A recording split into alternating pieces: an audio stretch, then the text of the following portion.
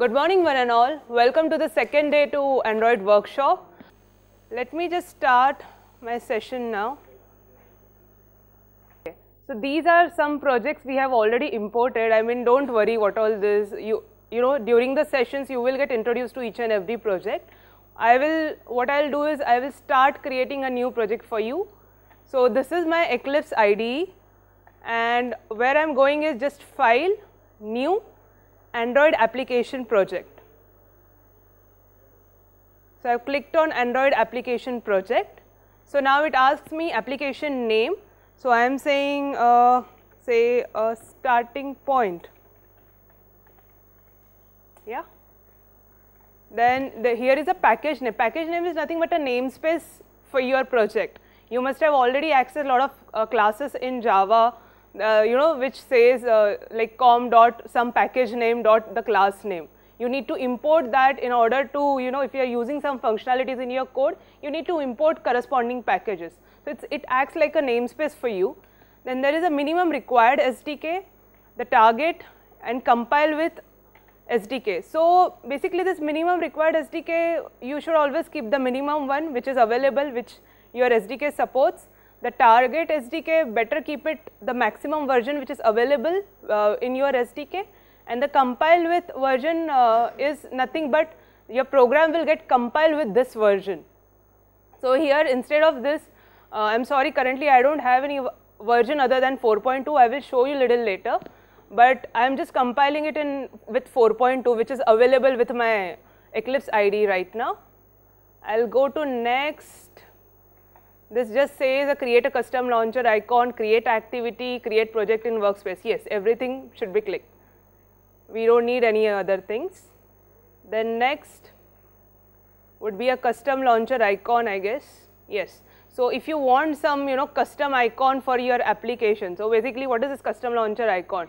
This icon, I mean, when you will install your application on the device or even on the emulator, the picture representation, what you see would be this. I mean, if you click on this icon, then your application will open. If you want any other image, you can just go ahead and have it. Then it says create a blank activity. Now I am just renaming this activity. What happens generally is, if you keep it as a main activity, there will be a lot of other people with whom you must be sharing a device. So, you know, all applications will be a main activity. So it is difficult to segregate until and unless you don't explicitly change your app name in string.xml. So it's better if you just give your activity some unique name so that you will understand it, that this is your activity. I'm just simply saying finish. So now this will create a complete Android project for me. This takes a little bit time for you. Now it will have all those project structure what Nilesh showed you yesterday. So let's just open it and check out what all it has. It is like, you know, like a project structure which is segregated based on some things, right? For example, under resources, you will have your drawable folder, you will have your layout folder which deals with a UI, which deals with a lot of resources in your project. You have SRC folder, there it would be a complete Java code, your multiple Java files if you want to have, because there can be a multiple activities in your application.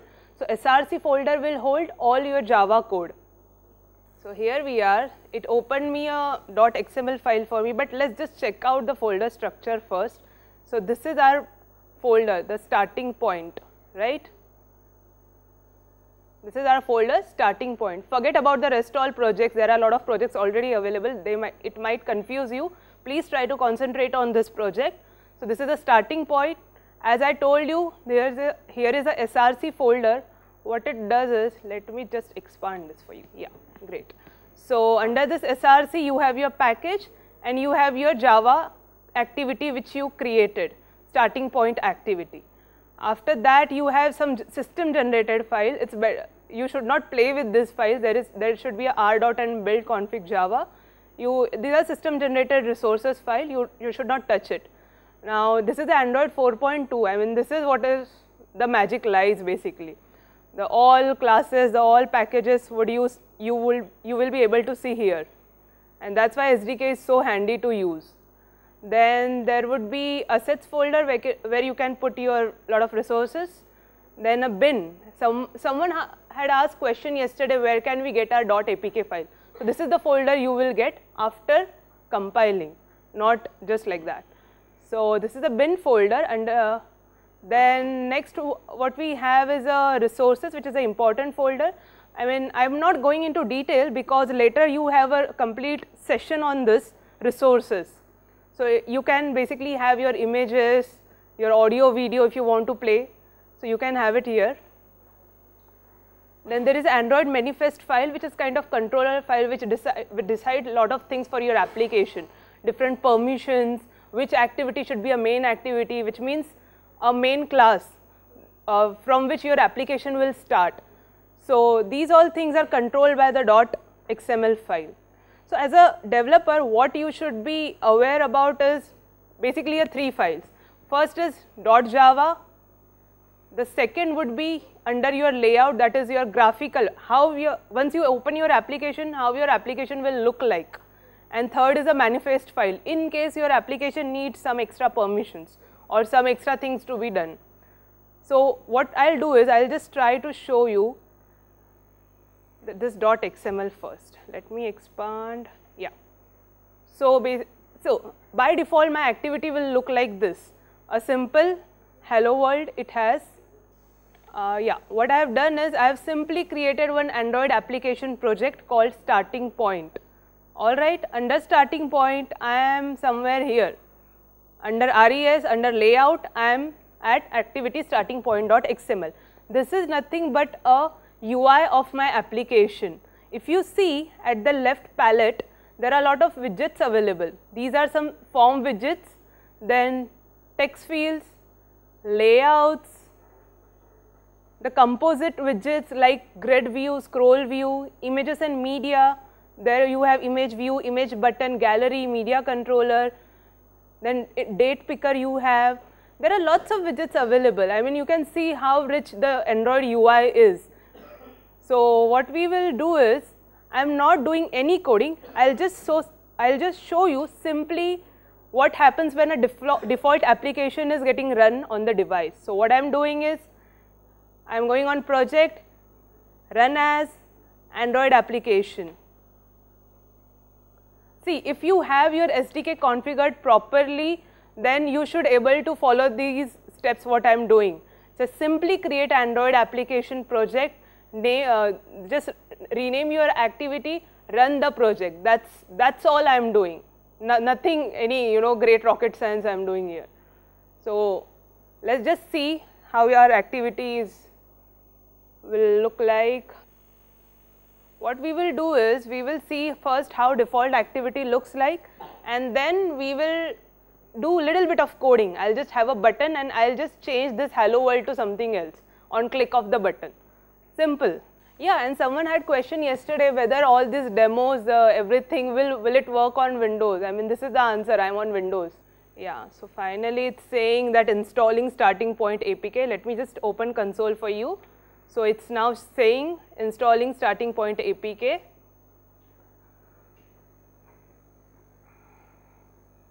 So basically this was the reason why we recorded our videos and we were trying to show you yesterday, because running on the device every time it takes time, it consumes your time, and we don't want to waste so much time in just simply running the application. That's why we had recorded our videos when we were trying to show you that how what the code is required, how the output would be.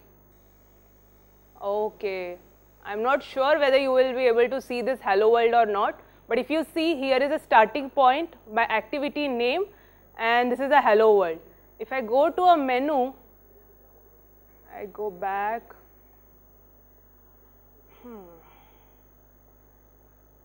Yeah. So this is my emulator's home screen. I am just clicking on menu. Yeah. If you see, I am saying OK. If you see, here is my program, here is my application. Do you remember that custom launcher icon it was showing on the right side? It just it just took that icon and it has given me, I mean the name is the starting point and the icon is the same. I haven't changed that icon. And when I open the icon, open the application, it says hello world. Simple. What we will do is, let's go to our XML again. This is my XML, so it has two ways to do it. One is a graphical layout, so simply drag and drop whatever you want. Another is .xml file.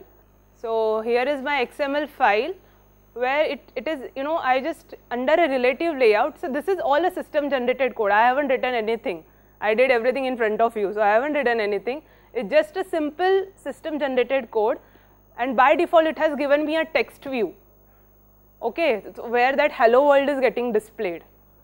So by default it has just only given me a text view. What we will do is we will have a button, and on click of that button we will simply change the text of text view. That's it. So I am again going in my graphic layout. Just let me zoom it for you. Hope it's better. Then let me just drag and drop a button over here. I'll just drop it down. So if you see, I mean the editor is so cool. You can just do, you just need to drag and drop. And obviously if you need a very perfection in the coordinates, then definitely go for the XML file. So what we will do is, let me just say Control S. I am again going to my .xml, and if now I have dragged and dropped one button. So if you see, now I have in my XML a button. Alright, along with the text view I have a now button. So what I will do is, I will just change its ID. So using this ID you can basically refer this in your code. So button click, okay, and the text which is visible on button is button. So let me say click me, okay. So I have just simply changed its text. So let me just close this. Now the actual thing starts, which is our Java code. So I am going in my src, my package, my starting point activity.java, okay. So this is again a system generated code. It has given you already an activity to start with. As I mentioned, as a lot of people mentioned yesterday, as a developer, what first you will encounter is an activity, because activity is something where user interacts, and we are talking about a touchscreen environment here. So this is a basic block which will be basic programming block which you will use almost in all applications. So you know, REST all services, content provider, that depends on whether your application requires it or not, but activity is something you will always require. So it has just two simple methods, and this is the starting point. So this is the onCreate method. If you remember the activity life cycle yesterday, there was a starting point of onCreate. So this is where activity will start. What we will do simply here is, I will just say text view, say txt view equal to, I am just typecasting it, then this dot, there is a method find view by ID. So I am not sure whether it will be visible for you, but if you see, here is a second method find view by ID, where what I will pass is, I am just trying to get the reference of that text view where hello world is displayed right now. I want to change that text, so definitely I need the reference of it. So how I will get is r dot id dot, okay, id dot, it has still not given me. Let me just go to my XML and check whether I have saved it or not. Text view, so that's fine. Oh, the issue is it doesn't have an ID attribute. That's why I cannot access it. So I have to have an ID attribute for text view in order to access it. So I am just changing it to txt view. Fine. So I have simply added an ID attribute so that I get handle of this, and I can change the text using in my code. Let's let's go back to .java file. Yeah. So let me uncomment my code, text view this. Now we should get it ideally. Okay, now you see there are two things coming up, btn click, which is my button, and txt view, which I just now gave. All right. So now if you see, there is something red line coming up. It says that, yeah. So if you just even hover on this word where the error is, it shows you what all quick fixes are available. So it says import text view Android widget. So what happens in my import is, I get this new statement, import android.widget.textView. So whenever you are using a code, it will, whenever you are using any class which is not there already imported, so it will just definitely direct you that, okay, you need to import it, which is very cool thing. You don't need to remember that, okay, I am using a text view, which package I have to import. I don't need to remember it. So I have a text view reference. What one more thing we have to do is, I said that on button click, we will change the text. So let me go back to XML and yeah. So what we will do is, we will add on click method here. So I am saying Android colon, see, all right, it went. So we have two methods to do it. We will go for on click, and I will say change text. That's it. And obviously, if you understand, I am just calling this method on click. So I have to define this method in my Java file. Then only it makes some sense, right? So what we will do is, we will go to our Java file. We'll have one method, say public void, I said change text, okay, and I need this statement inside this basically. It's not required in my main method. I am just, simple I need to do is, on click of the button, I need to get reference of my text view, I need to change the text, that's it, simple. Pretty simple. I have already defined a method on click. Now in the click method, I am just writing a code. So yeah. So what we have to do is txt view dot. There should be method of set text. Yes, it is. Yeah. I am just changing it to starting point.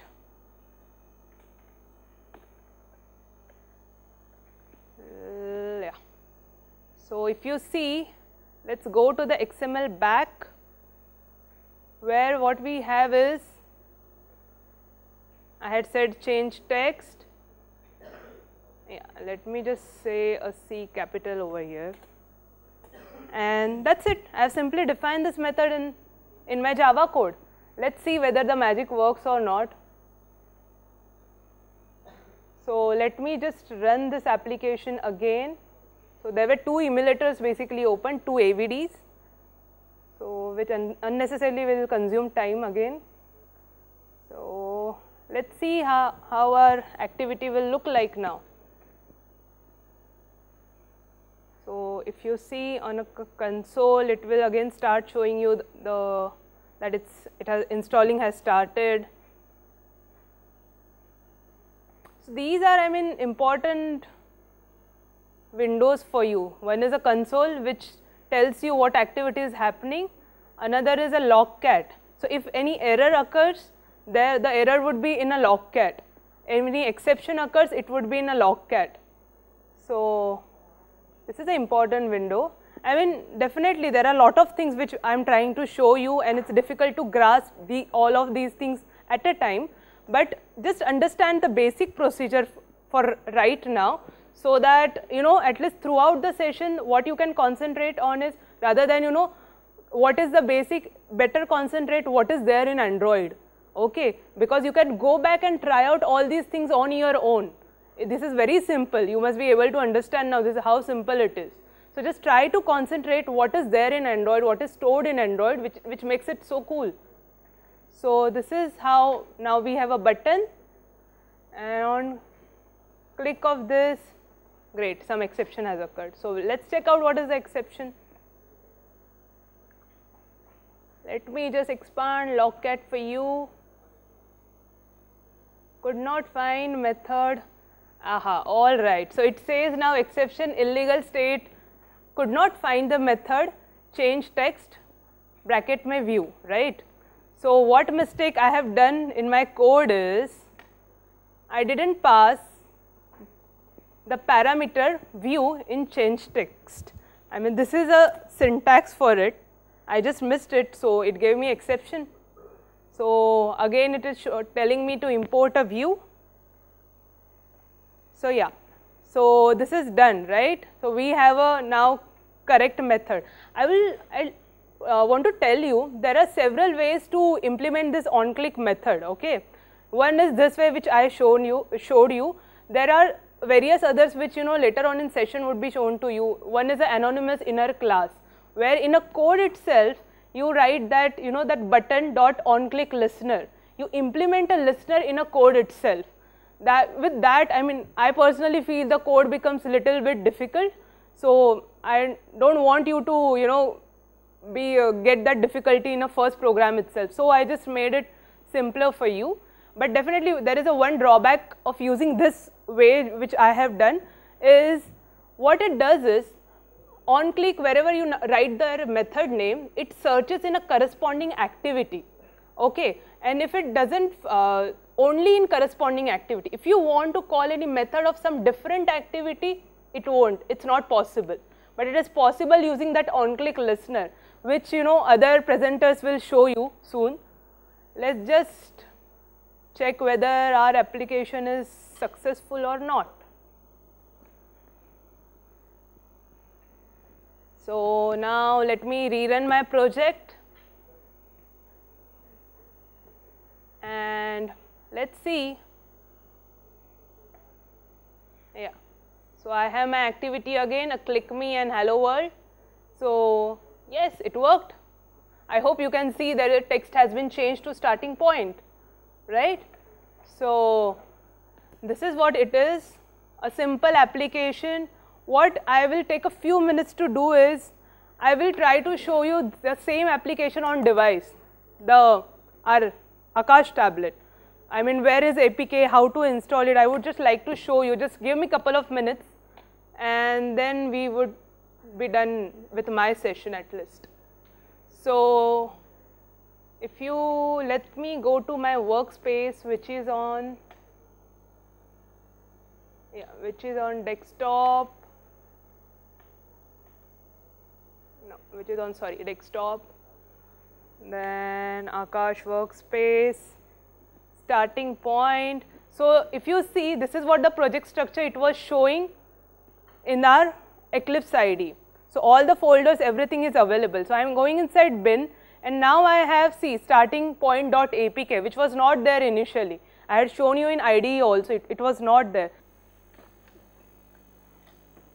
Okay, so here is my tablet. Yeah, so now what I have is a connector, a USB connector. Okay, this is a USB connector. I am just inserting a pen drive in this connector, and the other part I will just insert in this port, USB port. So let's just see whether our USB has been mounted or not. Yes, it says SD card mounted. So I have gone to my file manager application. This is a default application. Okay, so if you see, there are a lot of things available. This is the internal memory of a tablet. If you have an external SD card inserted in the tablet, so this is the folder where you will get all data. And third is the pen drive, which is not detected till now. So looks to be a connector issue. I will ask my next presenter to show you the installation on the device, and she will show you how to install. It's pretty simple procedure. I had inserted pen drive, I showed you where the data would be available. Just go to that .apk file, click on it, it will ask, it will give you a dialog box whether you want to install. So if you click on install, it will start installation. That's it. It is as simple as that. And after finishing installation, it will give you a dialog box, open. So if you click on open, the application will open. I mean, it's pretty simple, straightforward procedure. You don't even need, actually I don't need to even show you that. And this is it from this session.